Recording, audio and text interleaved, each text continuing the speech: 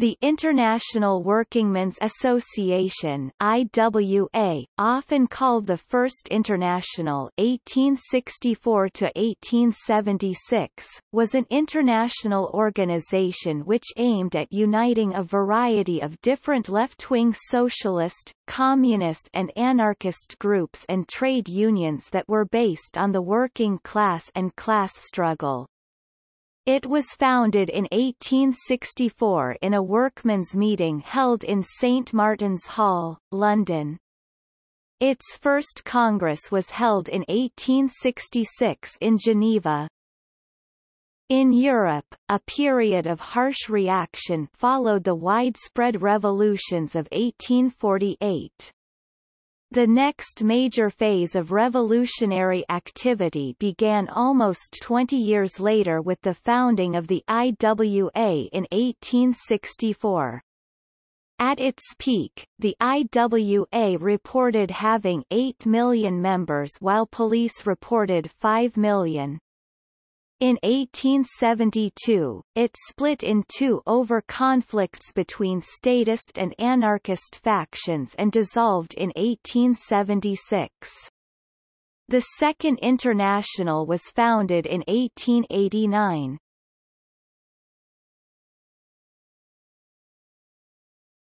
Topic: Origins.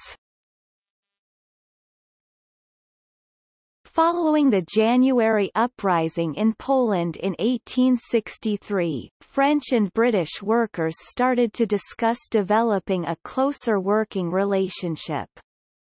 Henri Tolaine, Joseph Paration and Charles Limousin visited London in July 1863, attending a meeting held in St James's Hall in honour of the Polish uprising. Here, there was discussion of the need for an international organization, which would amongst other things prevent the import of foreign workers to break strikes. In September 1864, some French delegates again visited London with the concrete aim of setting up a special committee for the exchange of information upon matters of interest to the workers of all lands.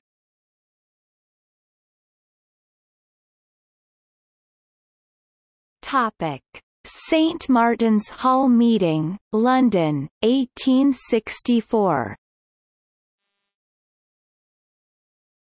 On 28 September, a great international meeting for the reception of the French delegates took place in St Martin's Hall in London.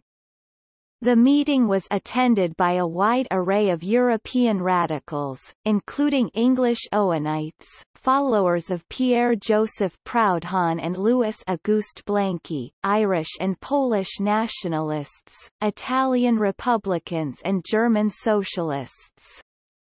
Included among the last mentioned of this eclectic band was a somewhat obscure 46-year-old émigré journalist Karl Marx, who would soon come to play a decisive role in the organization. The positivist historian Edward Spencer Beazley, a professor at London University, was in the chair.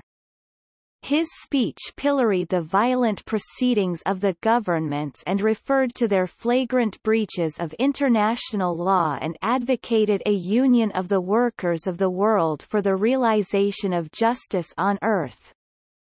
George Odger, secretary of the London Trades Council, read a speech calling for international cooperation. The meeting unanimously decided to found an international organization of workers.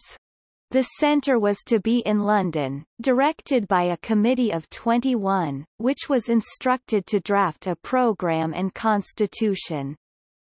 Most of the British members of the committee were drawn from the Universal League for the Material Elevation of the Industrious Classes and were noted trade union leaders like Odger, George Howell, former secretary of the London Trades Council, which itself declined affiliation to the IWA, although remaining close to it, Serenus Osborne Ward and Benjamin Lucraft, and included Owenites and Chartists. The French members were Deneuille, Victor Leloubs and Bosquet. Italy was represented by Fontana. Other members were Louis Wolff, Johann Icarius and at the foot of the list Marx, who participated in his individual capacity and did not speak during the meeting. This executive committee in turn selected a subcommittee to do the actual writing of the organizational program, a group which included Marx and which met at his home about a week after the conclusion of the St. Martin's Hall Assembly. This subcommittee deferred the task of collective writing in favor of sole authorship by Marx, and it was he who ultimately drew up the fundamental documents of the new organization. On 5 October, the General Council was formed with co-opted additional members representing other nationalities. It was based at the headquarters of the Universal League for the Material Elevation of the Industrious Classes at 18 Greek Street. Different groups offered proposals for the organization.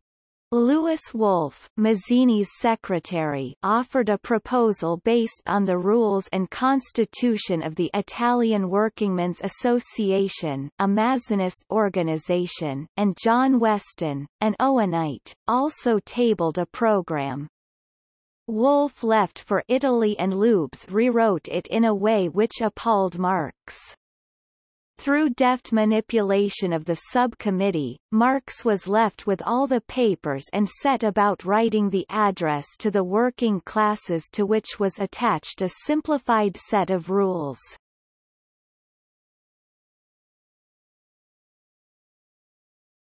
Topic: Internal tensions. At first, the IWA had mostly male membership, although in April 1865 it was agreed that women could become members. The initial leadership was exclusively male.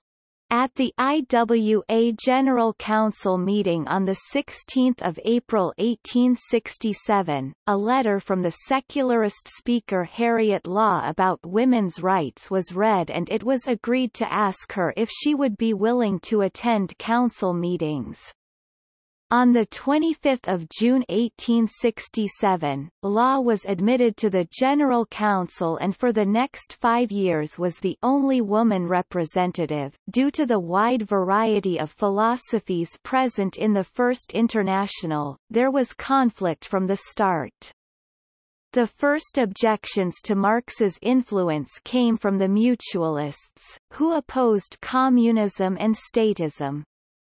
However, shortly after Mikhail Bakunin and his followers, called collectivists while in the International, joined in 1868, the First International became polarized into two camps, with Marx and Bakunin as their respective figureheads. Perhaps the clearest differences between the groups emerged over their proposed strategies for achieving their visions of socialism. The anarchists grouped around Bakunin favored, in Peter Kropotkin's words, direct economical struggle against capitalism, without interfering in the political parliamentary agitation. Marxist thinking at that time focused on parliamentary activity. For example, when the new German Empire of 1871 introduced male suffrage, many German socialists became active in the Marxist Social Democratic Party of Germany.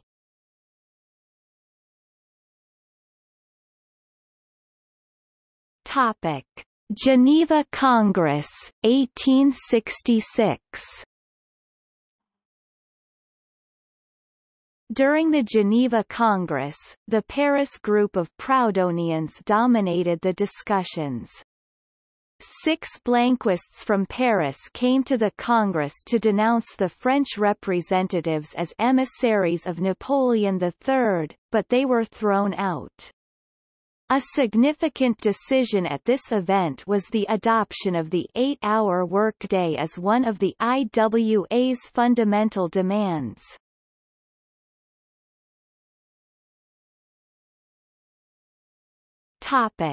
Lausanne Congress, 1867.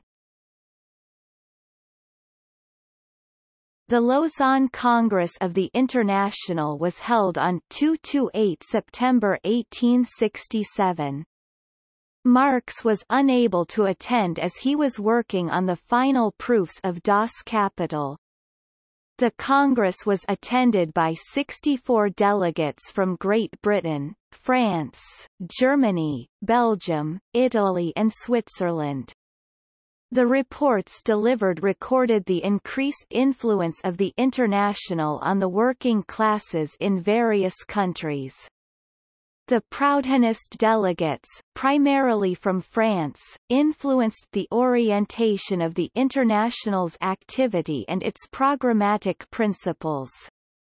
Despite the efforts of the General Council's delegates, they succeeded in revising the resolutions of the Geneva Congress, passing a number of their resolutions, in particular on cooperation and credit. The Lausanne Congress confirmed the Geneva Congress resolutions on the economic struggle and strikes and passed a resolution on political freedom which emphasized that the social emancipation of workers was inseparable from political liberation. The Proudhonists also failed to seize the leadership of the International as the Congress re-elected the General Council in its former composition and retained London as its seat. The Lausanne Congress ignored the General Council's resolution and resolved officially to take part in the Congress of the League of Peace and Freedom. However, this Congress was attended by several General Council and some other international members and failed to resolve its political differences.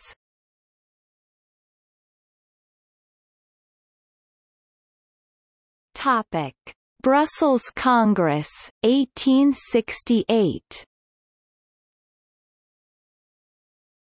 The Brussels Congress of the International in 1868 approved Marx's tactics in regard to the League, opposing official affiliation to the League, but calling upon the working class to combine efforts with all progressive anti-military forces.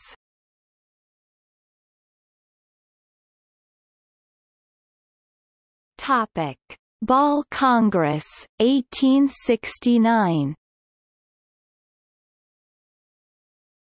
The Basle Congress took place on 6–12 September 1869.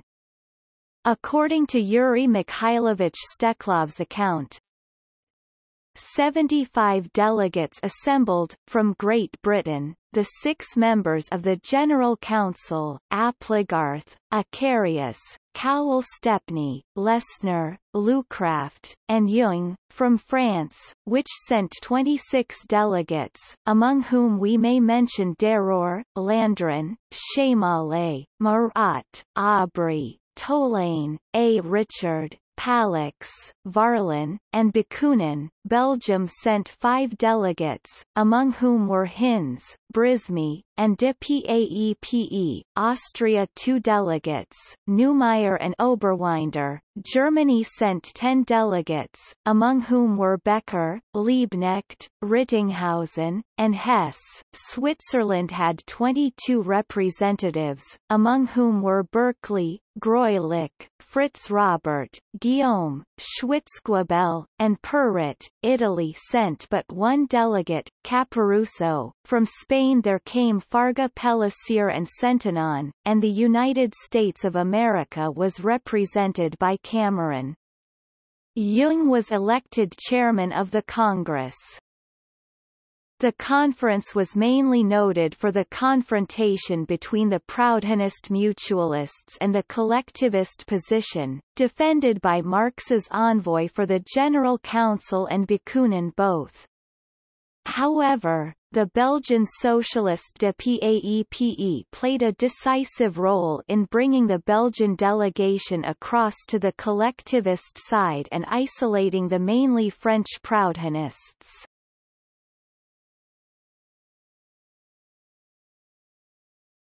Topic: Hague Congress, 1872. The Fifth Congress of the IWA was held in early September 1872 in The Hague, the Netherlands. After the Paris Commune 1871, Bakunin characterized Marx's ideas as authoritarian and argued that if a Marxist party came to power its leaders would end up as bad as the ruling class they had fought against, notably in his statism and anarchy. In 1872, the conflict in the First International climaxed with a final split between the two groups at the Hague Congress. This clash is often cited as the origin of the long-running conflict between anarchists and Marxists. The Hague Congress was notable for the attempted expulsion of Bakunin and Guillaume and for the decision to relocate the General Council to New York City. The main resolutions passed centered on committing the International to building political parties, aimed at capturing state power as an indispensable condition for socialist transformation.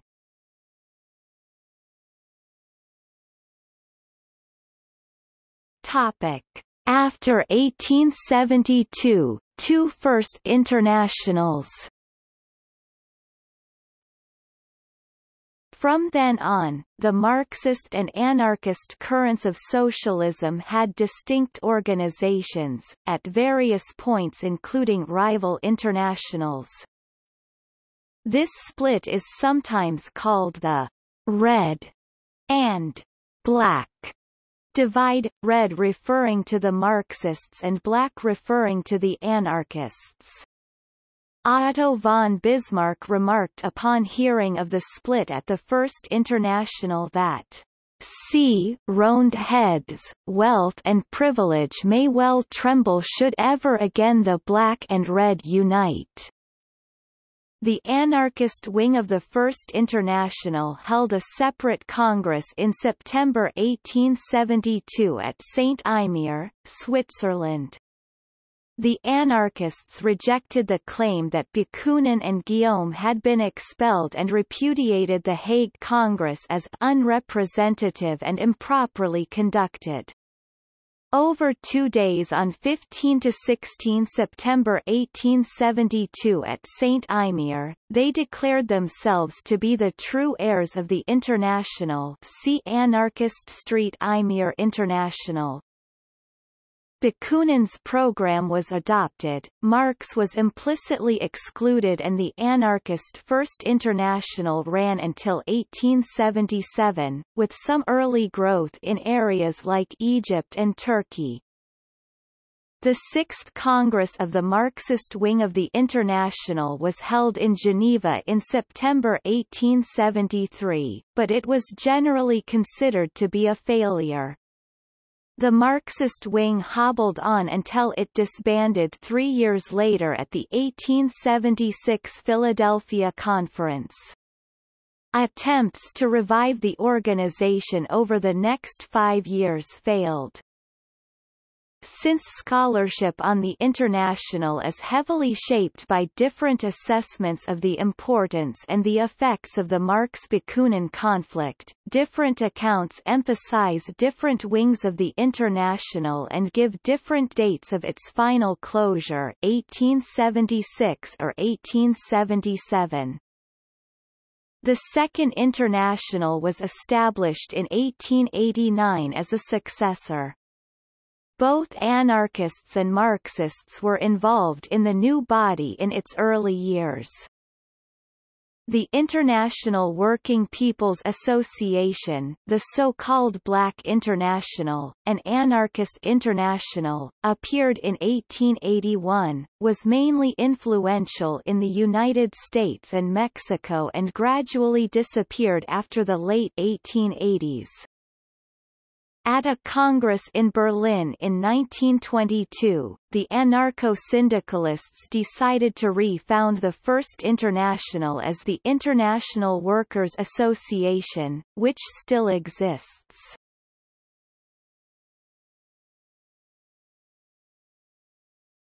Topic. See also: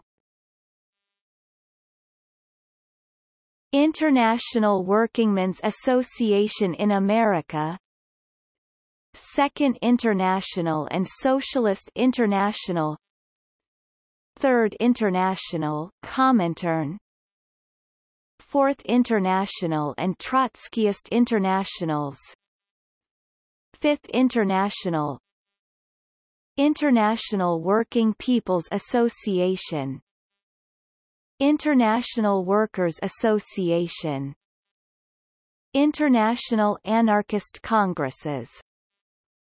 List of left-wing internationals. The Internationale. George Odger, radical British trade unionist and reformer, president of the International. Victor Considerant, a utopian socialist and member of the International. Alfred Walton, radical British reformer and member of the International. Group of Narodnik Socialists. Topic. Footnotes.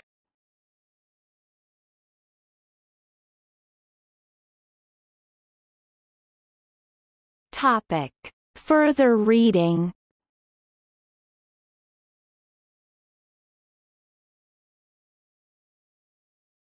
Topic. Primary sources. Marx Engels Gesamtausgabe, Akademie Verlag Berlin, Vols. I. 20-22, new edition of the Minutes of the General Council of the International. International Working Men's Association, Resolutions of the Congress of Geneva, 1866, and the Congress of Brussels, 1868. London, Westminster Printing Co., N.D., 1868. The General Council of the First International, 1864–1866, the London Conference, 1865.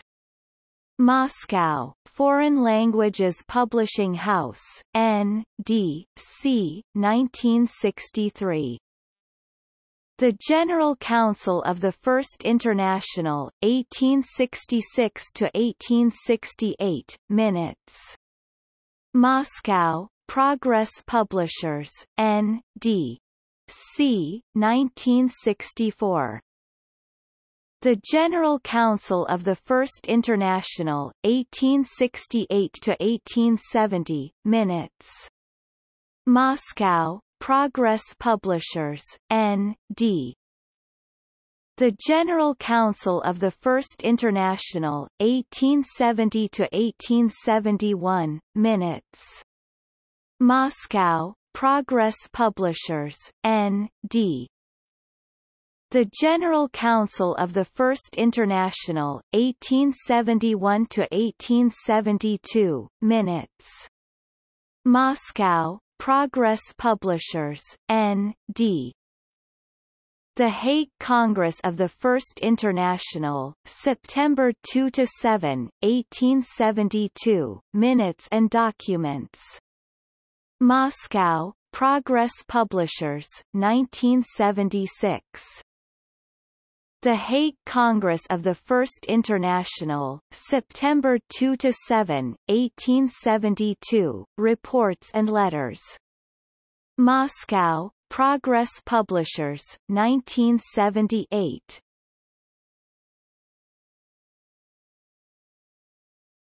Topic.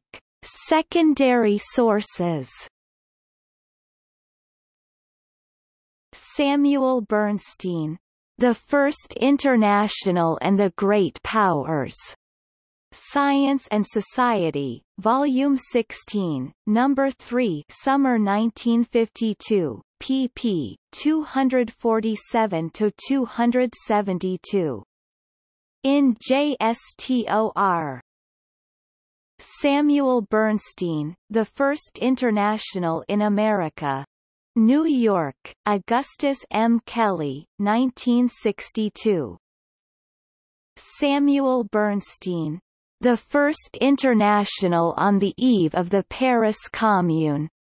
Science and Society, Volume 5, No. 1, Winter 1941, pp. 24–42.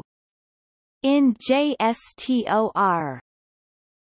René Berthier, Social Democracy and Anarchism, in the International Workers' Association, 1864–1877. London, Merlin Press, 2015. Alex Blana, Marxism and Anarchist Collectivism in the International Workingmen's Association, 1864–1872. M.A. thesis. California State University, Chico, 1977. Henry Collins and Chimon Abramsky, Karl Marx and the British Labour Movement, Years of the First International. London, Macmillan, 1965. Henrik Katz, The Emancipation of Labour, A History of the First International. Westport, C.T., Greenwood Press, 1992. Roger Morgan, The German Social Democrats and the First International, 1864–1872. Cambridge, England, Cambridge University Press, 1965. G. M. Steckloff, History of the First International. Eden Paul and Cedar Paul, trans. New York, International Publishers, 1928.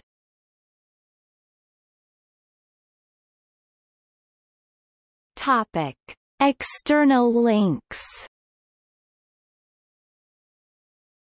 History of the International Workingmen's Association at Marxists.org. Libertarian Communist Library. International Working Men's Association IWMA archive Marx's inaugural address. Secret Societies and the First International by Boris Nikolaevsky.